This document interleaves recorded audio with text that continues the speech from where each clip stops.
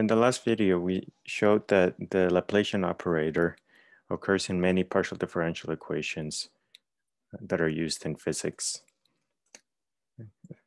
Again, the Laplacian is defined as the divergence of the gradient of some quantity u. And even though we've seen the meaning of the divergence as a measure of flux and of the gradient as the direction of steepest change of the function, combining these two interpretations is not necessarily obvious.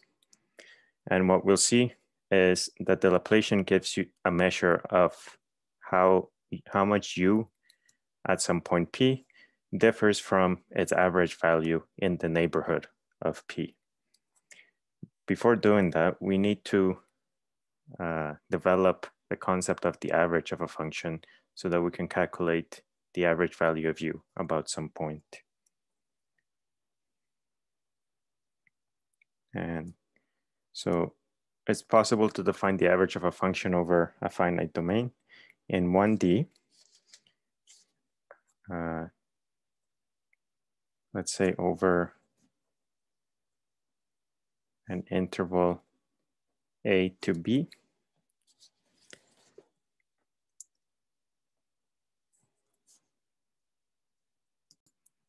The average value of u, which is just a single variable because we're in 1D, we'll denote the average by these brackets.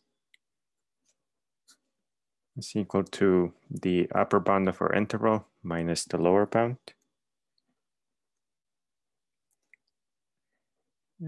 And the integral of our quantity u over this interval.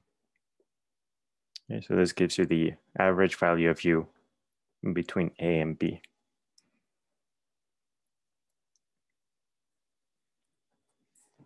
In 2D, we now need to generalize our interval to, or one-dimensional interval to an area. And notice that this area could be the surface of a three-dimensional object. It doesn't have to be a two-dimensional area. It could be, for example, a surface over the surface of a sphere. The average value of u, which now generally depends on two variables, x and y, is equal to 1 over the area that we're considering times the integral of this quantity u over that area. So this is an integral over the entire area. Right, so we can generalize the average from 1D to 2D. And we can continue to 3D, where we would like to know the value of a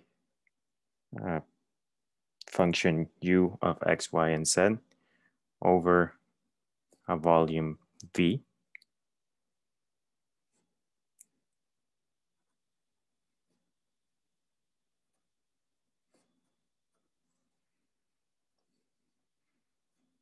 This is again equal to 1 over V and a triple integral of our quantity u over this volume. And we'll use this concept of the average of a function to develop this interpretation of the Laplacian. And we'll do that by considering the average value of a function u over the surface of a sphere.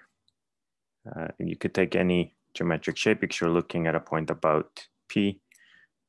The sphere is kind of a nice example because all of the points around the sphere are equidistant from the point. So next video we'll begin developing this interpretation from the average of u over the surface of a sphere.